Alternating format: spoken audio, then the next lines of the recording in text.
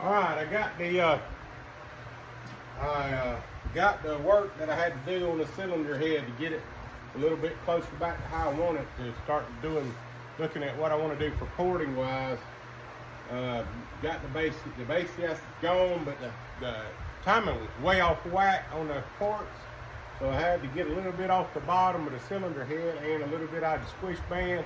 We now have 23 thousandths squish at the top, and the ports are in a lot better position.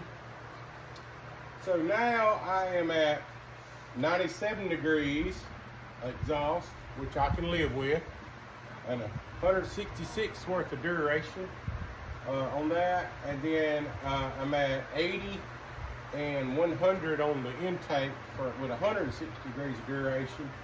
It is a pretty good little lip up, like casting issues down on the base of this intake in the intake. So I'm gonna get that out for sure, and I'm gonna widen the intake out. So we're gonna get a little more air into it, and I'm gonna do some work in the lower transfers. But we're still at 25 blowdown. We'll still be at 20. Well, once the blowdown didn't change because I'm not gonna work in the top of the roof. May square the corners up in the top of the exhaust. I'll decide that when I get in there. But we'll definitely do a little transfer work in it, hooking them up.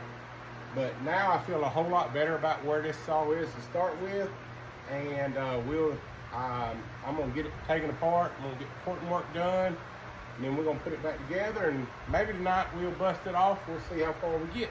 All right, have a good one.